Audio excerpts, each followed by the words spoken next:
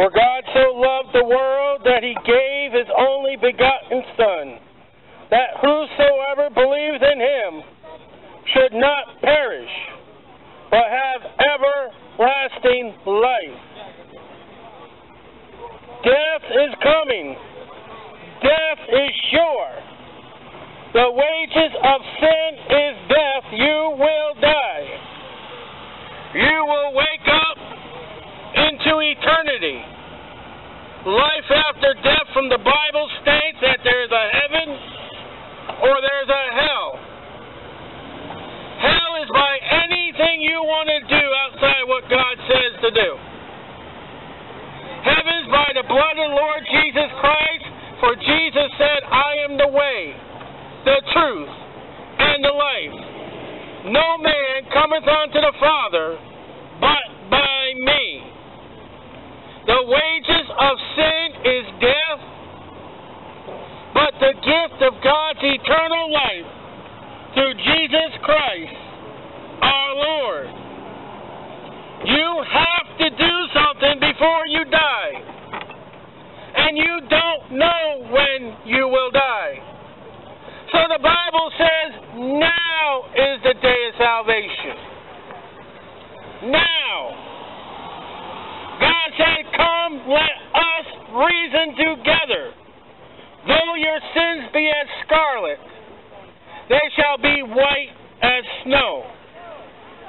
If you die in your sin, you will open your eyes in a place called hell, where you will pay for your sins. But if you choose the Lamb of God which take away the sin of the world as your payment for sin, you will be absent from the body and present with the Lord. For there is no other name given amongst men whereby ye must be saved. That name is the blessed name, Jesus Christ, the blessed hope, the Son of God, who is God, and God is Jesus Christ, according to Acts 20:28, when God's blood purchased sins upon Calvary's tree. Refusal and denial of what we are preaching out of the Bible, that God saves, Jesus saves, rejecting what God has said, will put you off into hell for eternity. We are here because the Bible says in Mark 16, go ye all the world and preach the gospel. Thank you. I really appreciate the invitation. We are warning you. Up ahead of your life, the bridge is out. Unless you bridge that gap by Jesus Christ and the cross at Calvary, you will fall into eternal doom, eternal judgment, the lake of fire, which burneth forever. Hell is not a pleasant message, but hell is your future without Jesus Christ. We preach to you that you may believe in the Lord Jesus Christ to be saved, that you don't go to hell. Psalms chapter 1. Blessed is the man that walketh not in the counsel of the ungodly, nor standeth in the ways of sinners, nor sitteth in the seat of the scornful. But his delight is in the law of the Lord. In his law does he meditate day and night. He shall be like a tree planted by the rivers of water, that bringeth forth his fruit in his season. His leaf also shall not wither, and whatsoever he doeth shall prosper. To be a living tree that produces fruit with life of leaves, the Bible says you need the water. And Jesus Christ said, I am the water of life. Was that Jerry? I thought that was Jerry. Jesus Christ is the living water. Believing on the Lord Jesus Christ will result in you not perishing. You'll die, but you'll be absent from the body, present with the Lord. By the word of God there is life, and life more abundant, and that word is the Lord Jesus Christ. You can be a living, fruitful tree. You can be blessed. One that will walk in what the Bible tells you to do. Believe on the Lord Jesus Christ, and thou shalt be saved. Now, the Bible's much different from religion. Religion doesn't follow the book. Religion follows man. Religion kills. Jesus saves. Religion is man-made. Jesus Christ is God-approved. And to be a blessed man by God, you must do what God tells you to do. And God says, believe on the Lord Jesus Christ, and thou shalt be saved. Out of the words of Jesus himself, I am the way, the truth, and the life. No man cometh unto the Father but by me. So the only means to God in heaven is Jesus by his own word.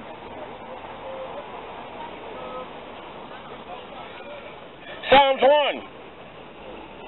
The ungodly are not so. That is most of you right here in my voice. You have not done what God's told you to do.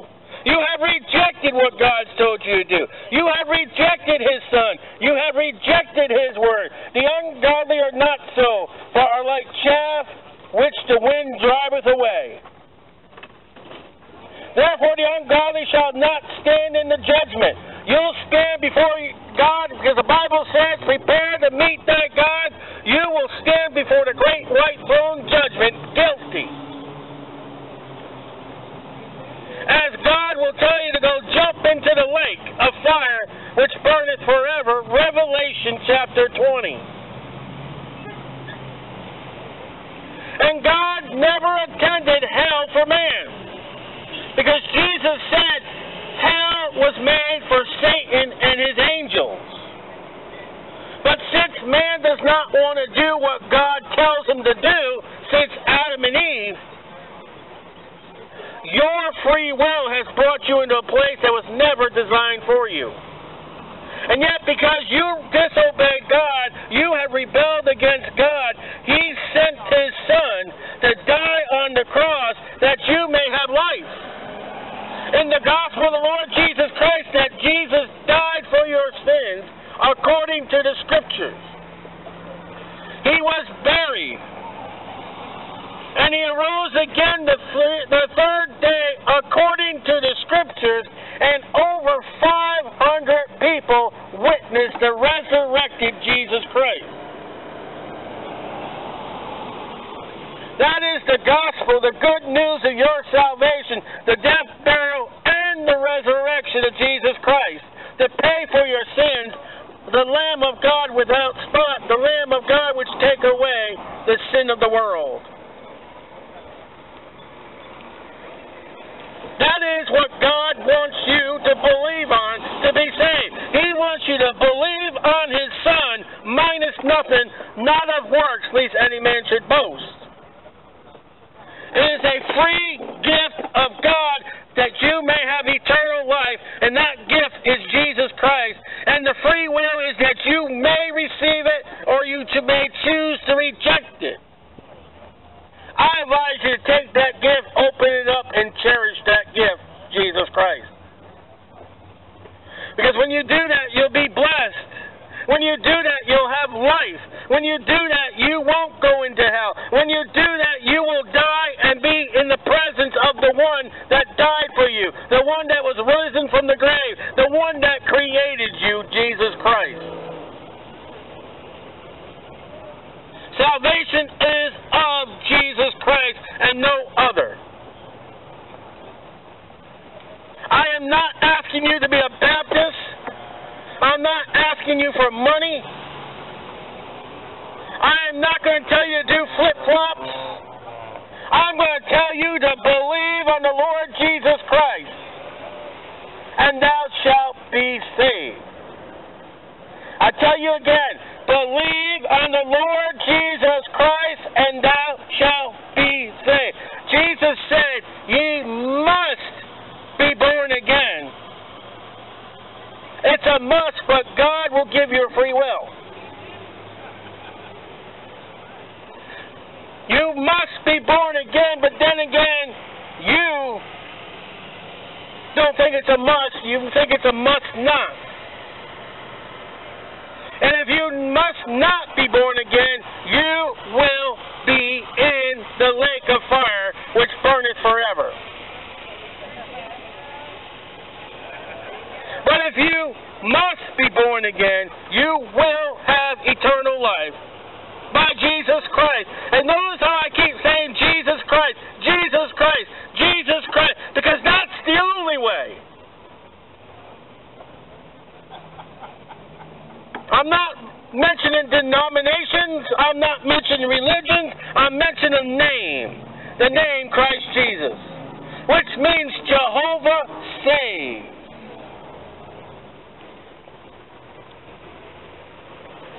Therefore the ungodly shall not stand in the judgment, nor sinners in the congregation of the righteous. If you have not been washed of your sins, you will not stand in my presence in New Jerusalem, the Bible says. If you have not come to Jesus to be washed of your sins, you will not be in our congregation. You'll be in the congregation of hell. See, all have sinned. The wages of sin is death. One sin. There is one sin that will put you into hell. One. And it's not sodomy. It's not stealing. It's not voting for Hillary. The only sin that will put you into hell is rejecting Jesus Christ as your Savior. The question comes, are you washed in the blood of the Lamb?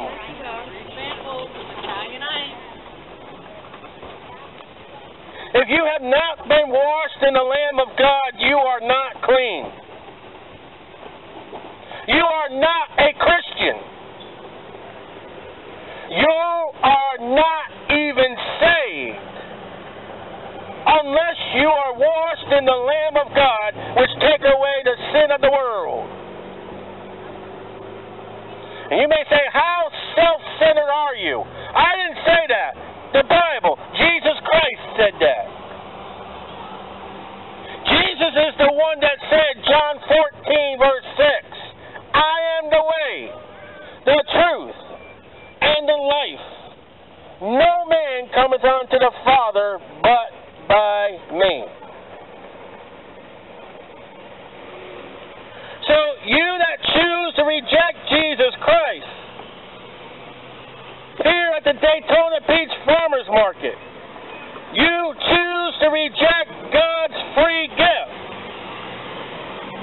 You may be in a congregation of me right now, but you will not be in a congregation in heaven according to Psalms chapter 1. You'll be in your own congregation called the lake of fire which burneth forever. Believe on the Lord Jesus Christ and thou shalt be saved. Those are the words from Jesus Christ. Suffer the little children to come unto me, Jesus said. You are to bring your children to Jesus Christ. They got somebody else. They were looking. You have failed as a parent if you don't bring your children to Jesus that they may get saved. You are a failure. Believe on the Lord Jesus Christ and thou shalt be saved. Therefore the ungodly shall not stand in the judgment, nor sinners in the congregation of the righteous. The Lord knoweth the way of the righteous. The Lord knows what I'm doing right now.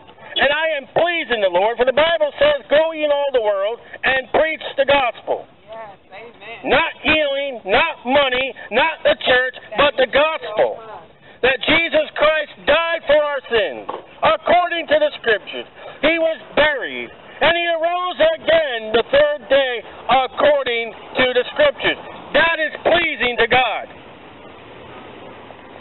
Your religion makes God sick. Being good. I'm a good person. The Bible says there is none good. No, not one. So when you come to God and say, I'm good, you violated the Bible. There is none good. There is none that seeketh after God. Look around you. As the world would say, where's the masses of people hanging out with you? They're not here.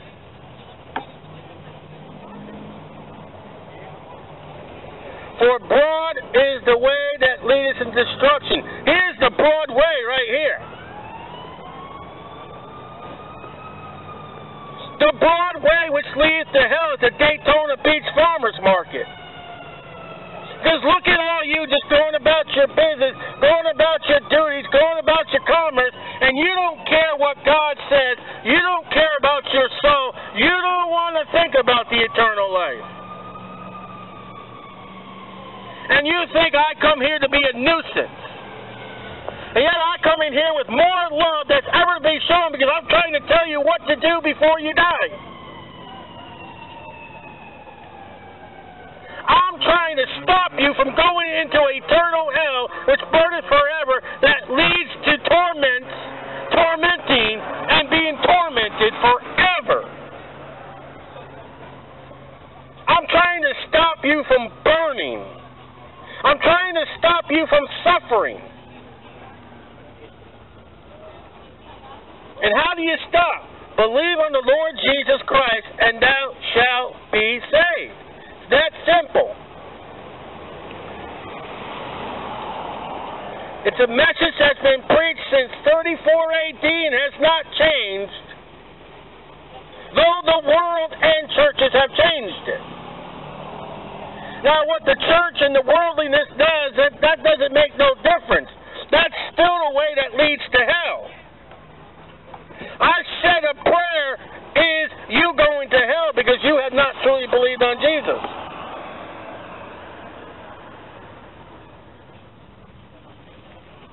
I went to church. Well, good. So did all the popes, and they're in hell burning. I was religious. So was Adolf Hitler, and he's in hell. As with Joseph Smith, as with Mary Baker Eddy. Now, any of the people I just mentioned by name, if before they died they believed on the Lord Jesus Christ as their Savior, as their atonement for their sins alone, the blood of the Jesus Christ cleansed them, then they are in heaven just as much as I am in heaven.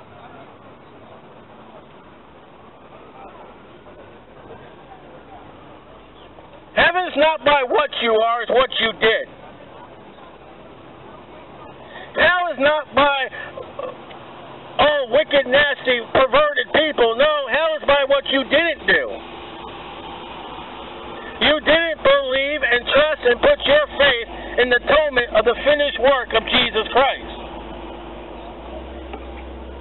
If any pope believed truly on the Lord Jesus Christ outside of Mary and the traditions of the church and believed that his soul is being saved by the blood of Jesus Christ, that his sins are washed upon the Calvary's tide of blood, then he's in heaven.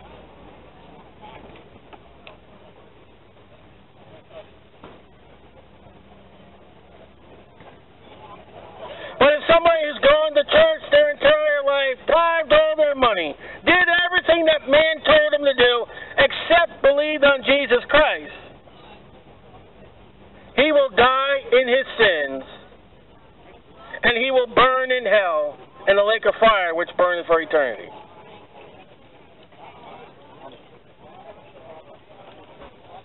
There's only two kinds of people in the world.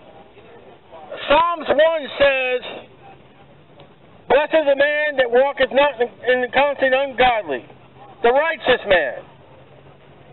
Or there's the ungodly man. You're one of two. You can't be a third. You're going to heaven or you're going to hell. There is no purgatory. Purgatory is a place where you can make money as a religion.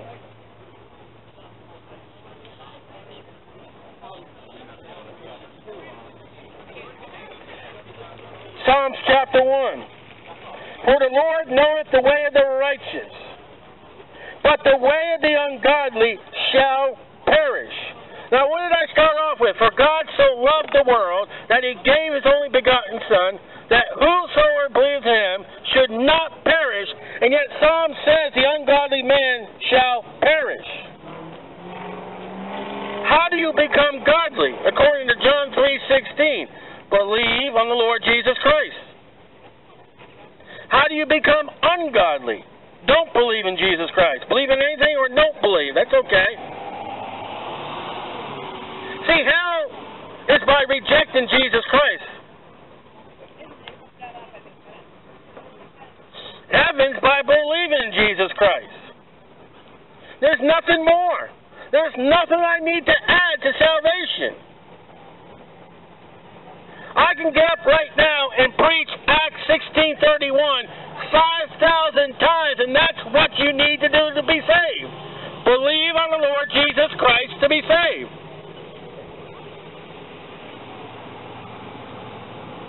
The gospel, over and over.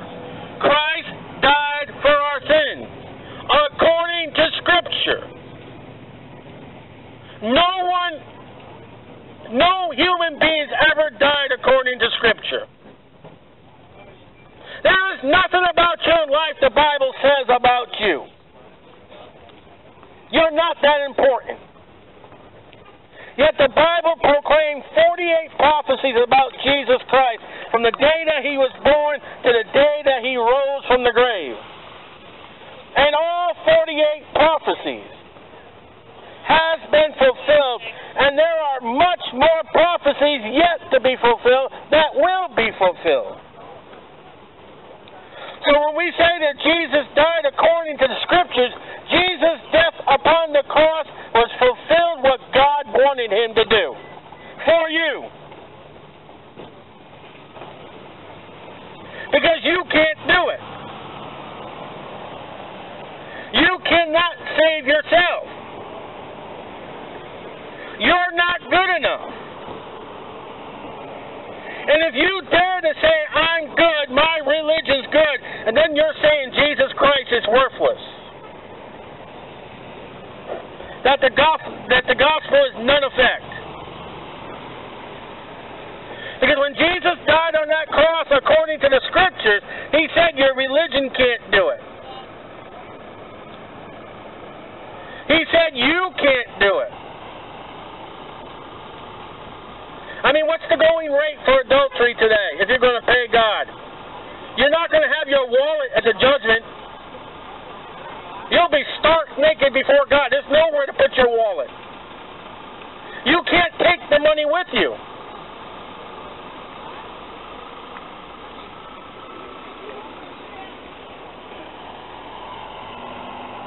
There is nothing that you can take with you to the grave. So how are you going to buy off God? You're not going to get to the pearly gates and find Peter there with a sign that said MasterCard, Visa, or American Express. The only way you're going to get into the gates of heaven is by the blood of Jesus Christ and Jesus Christ alone. That's it. That's the only payment to get into glory is the precious blood of Jesus Christ without spot. And Acts 20:28 says that blood was God's blood. How are you going to do better than that? How is your religion going to overdo God's blood being shed for you? This gospel is for you that Jesus said, suffer the little children to come unto me. You're to bring your children to Jesus Christ that they may be saved. You're not to teach them anything else but the saving grace of God through His Son, Jesus Christ.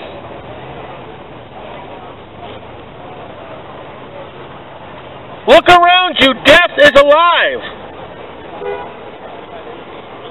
Death is all around people today never woke up in this earth, but woke up somewhere in eternity.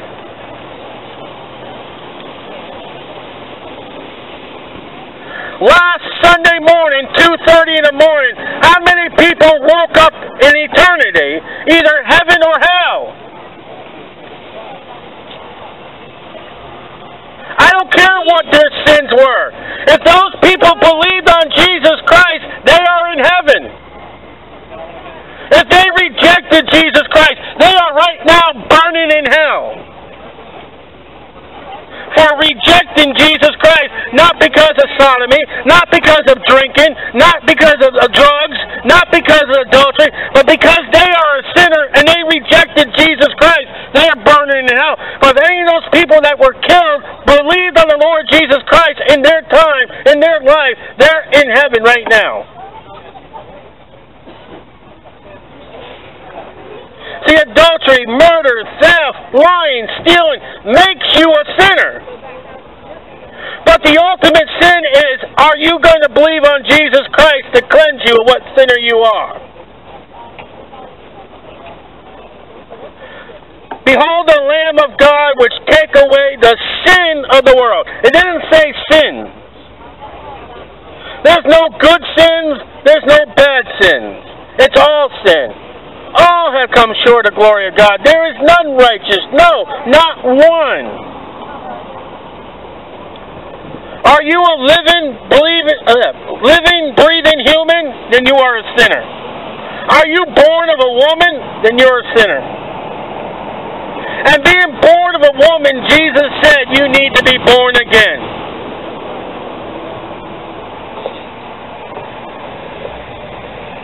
That's the first part of the gospel, that Christ died for us according to the Scripture. For you. For me. They buried him, as they do with most dead people. Most dead people will be buried in the ground or at sea. You do that with a dead body. You bury it. You don't want it hanging around.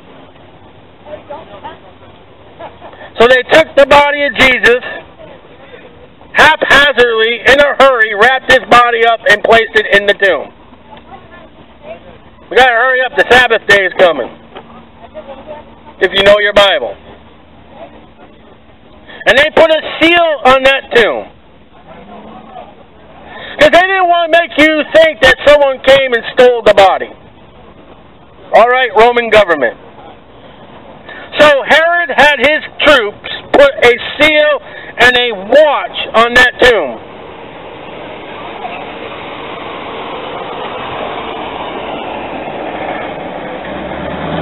And they watched.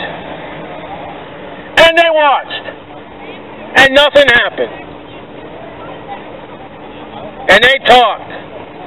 They talked about their plans. They just gabbled along. Nothing happened. And on the third day, the earth quaked.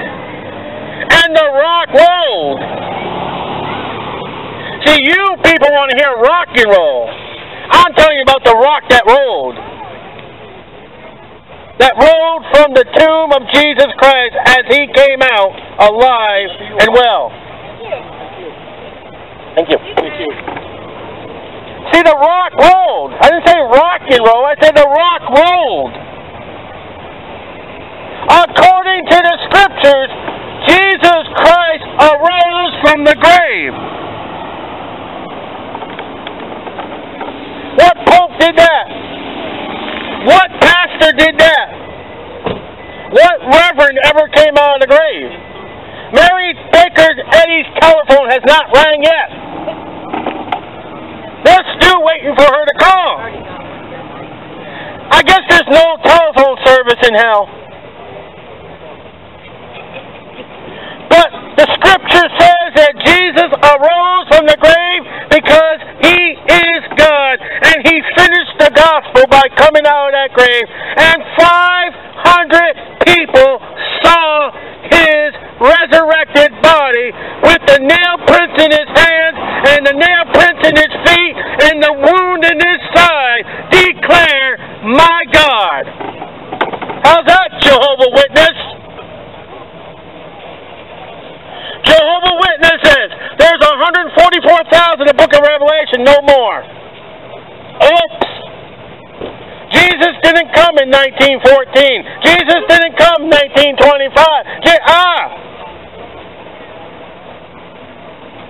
But the scriptures say that Jesus died. They buried him.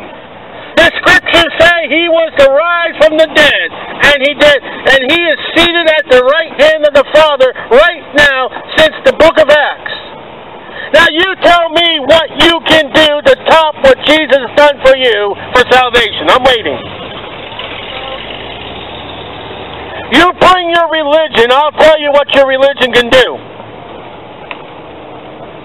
You bring that you're a good person, I'll tell you what your good person can do. You believe your atheistic view about God, I can tell you what you can do with atheism. You can say, I'm an agnostic, I just don't know. I can tell you what you can do with your agnostic. But you come to me as a sinner, saying, I want God to be pleased with me, I don't know how, I want to be right with God, and I will open the Bible and tell you what God tells you to do. Come on out. I'll turn off the microphone with you. I will open the Bible and show you what God expects you to do to be saved and to be blessed and to be pleasing before God. Come on out. Step out.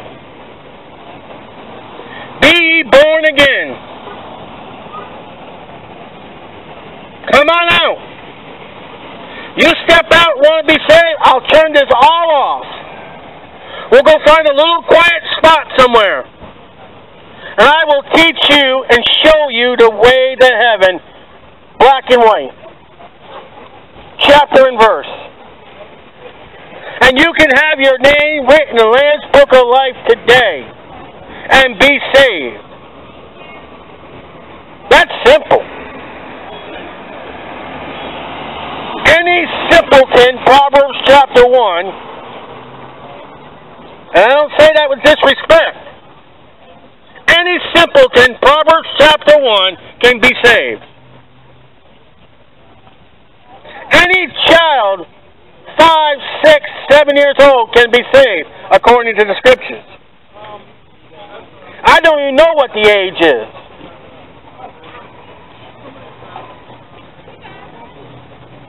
Salvation is set, not in stone. Salvation is set in the blood of the Lord Jesus Christ, which take away our sins, which washes us from our sins, which sets us free from our sins, as far as the east is from the west. If we confess our sins, He is faithful and just to forgive us our sins.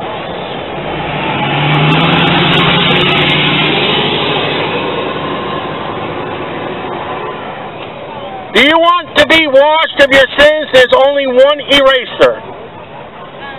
That eraser is red. That eraser is the precious blood of Jesus Christ without spot. Believing on the Lord Jesus Christ to be saved, that is the only way. We are here to tell you that your death is coming. You know you're going to die. And when you die, you'll wake up somewhere in eternity. We hope you believe on the Lord Jesus Christ and you'll be absent from the body and present with the Lord. But if you will not adhere to what we preach to you about the Bible, don't be shocked when you wake up in hell. Because only Jesus saves. And don't be too shocked if you find a religious leader there too with you. 1 Corinthians 11, I believe it is. 1 or 2 Corinthians chapter 11. Don't be surprised if your minister's there with you. Not all ministers, preachers, priests are saved. Pulpit or television or radio. Only those that put their trust in the finished work of Jesus Christ are saved. Nothing will save you but Jesus.